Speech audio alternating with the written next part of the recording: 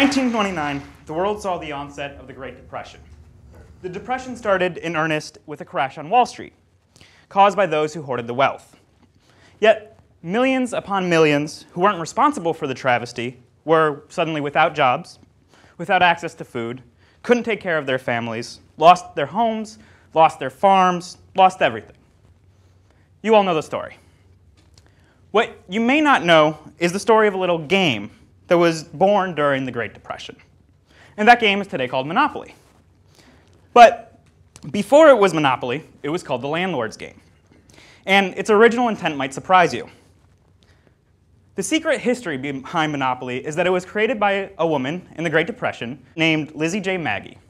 And her original intention was to use the game to teach people about the dangers of economic inequality.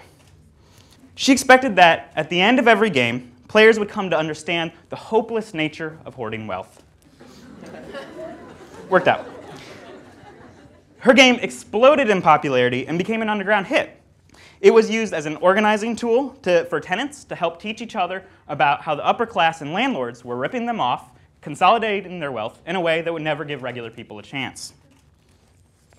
So, during the Depression, individuals reproduced the games in their own homes, and they shared it with their friends and their families and their neighbors.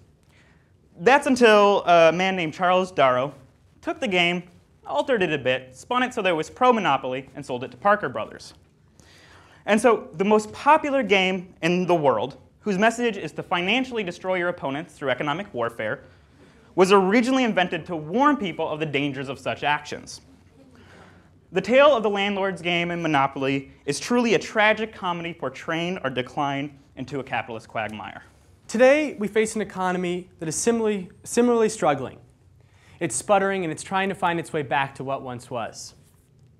Now, just like Maggie did when she created the landlord's game, people are searching for creative solutions and ways to get out of this mess. Unfortunately, right now, there are still over 8 million people without jobs.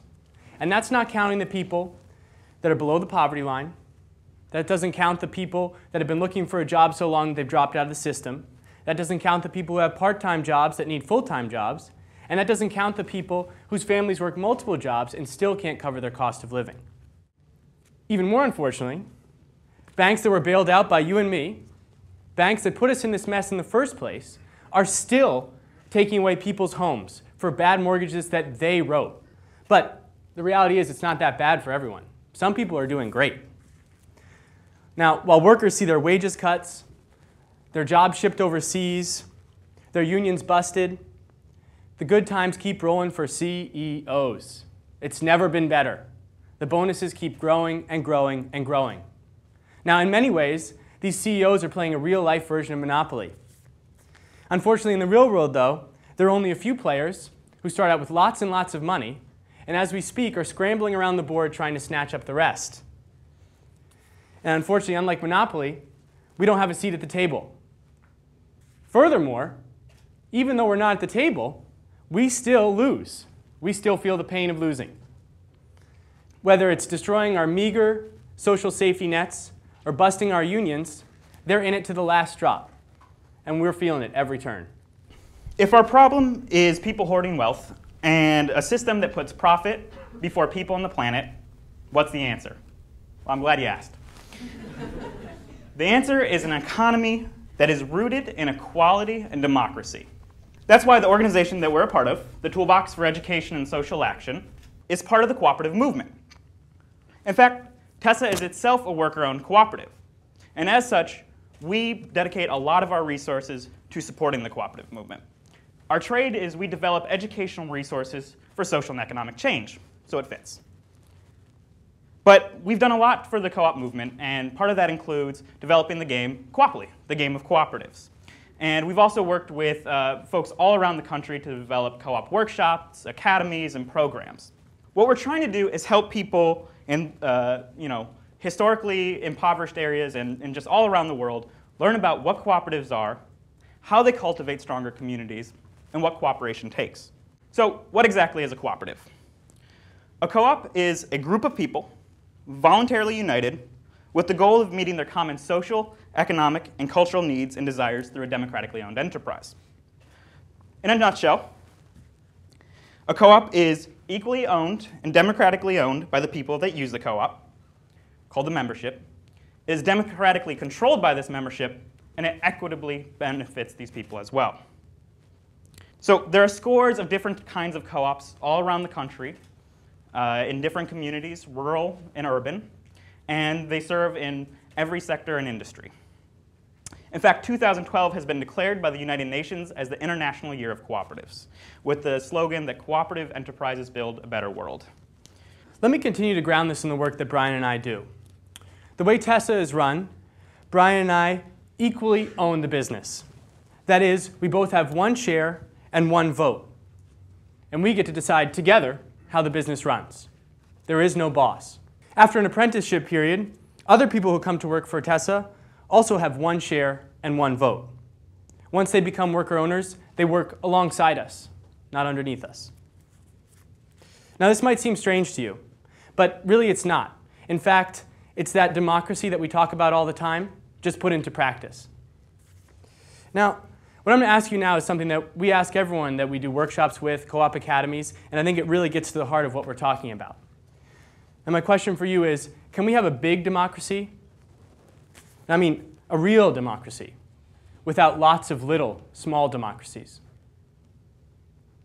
Can we have this giant democracy that we see on the news that people spout about without democratic gas stations, bookstores, grocery stores, banks, you name it?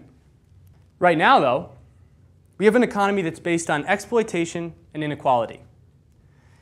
In turn, this creates a society based on those same corrupted and corroding pillars. Now, if we want a society rooted in democracy, and I mean real democracy, not the vote once in November democracy, then we need to have a democracy and an economy that is built on equality. To do that, we need to build organizations, businesses, and day-to-day practices that are truly democratic. And that's exactly what cooperatives are trying to do. Cooperatives are democratic businesses and organizations, equally owned and controlled by one group of people. You can have financial co-ops, consumer co-ops, hybrid co-ops, worker co-ops, you name it. Any business or organization can be a co-op. 2, because cooperatives are democratically owned and controlled, they keep money in their community and jobs. Now, I live in Holyoke. Holyoke used to be one of the most powerful cities in the country, if not the world. And that is due to the fact that it had one of the strongest manufacturing bases in the country. Surprise, surprise, the manufacturing base left town. Holyoke is now a shell of its former self. One question I have for you right now is, do you think that would have happened if the people who worked in those factories owned those factories? Furthermore, do you think that they would have sent their kids to the line to put their hands into these machines, have them torn apart, instead of going to school? 3, cooperatives aren't a far-off theory. Cooperatives offer achievable and practical solutions to many economic, environmental, and social issues that we face today. Furthermore, they can be implemented right now. 4, co-ops aren't charity. They're empowering means for self-help and solidarity. And one great illustration of this is the work that we're doing with the Green Worker Cooperatives, which is based in the South Bronx of New York City. So the South Bronx is facing this environmental and economic crisis. And with Green Worker, based in that community, we're helping them run co-op academies to help folks start businesses that are owned and rooted in their communities.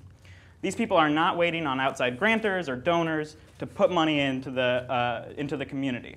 Rather, they're working together, and with their own ingenuity and control, they're figuring out the solutions, and they're making them happen. 5, members of cooperatives equally share the burden in hard times and the benefits in good times. 6, cooperatives are more resilient in economic downturns and in impoverished communities. When other businesses may close up shop, lay off workers, cooperatives come together and try and find a way out. So one really recent instance of this that we've talked a lot about in our various co-op workshops with folks that have found it really interesting is the Red and Black Cafe, which is a worker co-op in Portland, Oregon. After the economic recession has been dragging on for years, lots of businesses and restaurants have been closing. And recently, the financial crisis, just became too much for Red and Black, the co-op, to bear. Usually in the news, when you hear a story like this, the next part is, so the business closed, or they laid off workers, or all these wages and benefits are cut. With Red and Black, it was different. The workers got together and they said, how can we get out of this? And what they decided was, we're not going to pay ourselves for over a month, and we're going to save up money, and we're going to keep our business going. Now, it's harsh, but it was their democratic decision. And this way, no one lost their job. And once they made it through it, they were able to start paying each other again, rather than some outside entity willy-nilly laying people off. 7, cooperatives are an international movement. There are thousands upon thousands of cooperatives around the world doing amazing work both locally and globally. So the Mondragon system, which is based in Spain, is an example that the people we work with find really interesting. And in a nutshell, it's a worker co-op system of over 200 co-ops and is run and owned by nearly 100,000 people, all equally. It was founded in the 1950s in Spain, in the Basque region, and it helped lift the area that it's in out of poverty, and it continues to do so today. And this is just one example of entire co-op systems that are making fundamental changes to communities around the world. 8, cooperatives strive to make people's lives, communities, and economies more just, equitable, and democratic. The cab industry is one of the most exploitative and abusive industries in the country, but not for everyone. Born out of a series of strikes in the 1970s, Union Cab in Madison, Wisconsin now employs and is equally owned by over 200 people. Every permanent worker, from the dispatchers to the drivers, are equal owners of the business. The way that most cab companies work is the cabs are actually considered independent contractors. And so they have to rent the car out from the company. And at the end of the day, if they haven't made enough wages, they actually have to pay for that day of work. It's not the way it is at Union Cab. The workers control the business, they own its assets, this includes the cars, and they decide democratically how they are compensated fairly. One point to sort of drive this home is that Union Cab may be the only cab company to provide its drivers with health care. And this is really the cooperative difference in action. 9, there's no one right way to do co-ops. They can be designed to fit different individuals' and communities' needs. There are co-ops like Mondragon that have hundreds of thousands of people, and there's co-ops like TESA that just have 4 worker owners. And 10, cooperatives are viable and just alternatives to meeting our economic and social needs, in contrast to corporations which exploit people and the planet.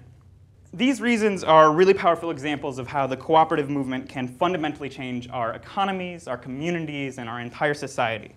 And that's why TESA is so dedicated to this work. Every day, we're working to organize around and educate for co-ops.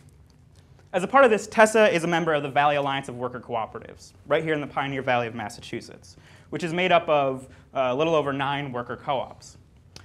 We together pool our resources and our skills and our knowledge to provide mutual aid to the other co-ops, to help us be stronger together.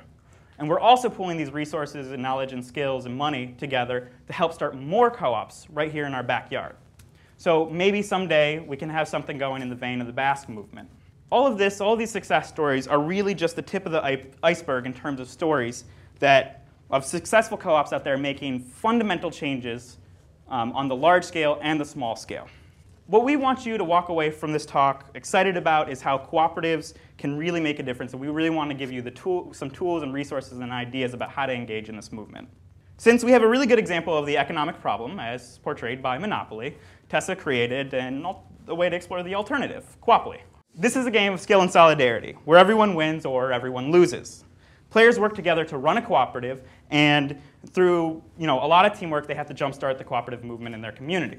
But if one player or the entire co-op goes bankrupt, the game's over for everyone. Quapoly has been a huge success, and we've distributed it to over 20 countries and hundreds of communities around the world.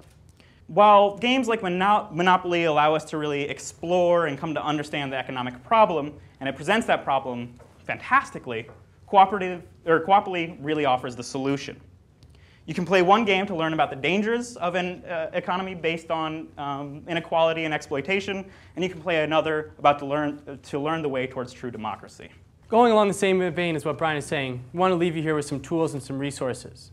One of the amazing things about co-ops as opposed to traditional businesses is whereas a traditional business might say, No, we have to hold our trade secrets close. Or we're afraid that our competitors are going to put us out of business. In fact, in the cooperative principles, it's written down that you are to cooperate with other cooperatives. And you are to educate people about cooperatives. So I encourage you to look up some co-op academies, co-op development organizations, or just speak to someone in a cooperative, because I know they'd be more than happy to talk to you. To finish things off, really what Brian and I are getting at, and what we try and do every single day, is to get the point across that an economy based on inequality and exploitation will corrode any sense of true democracy. You simply can't have both. The way forward, the way beyond corporate greed and economic exploitation, is to build an economy accountable to its people and its communities. The way forward is the cooperative movement.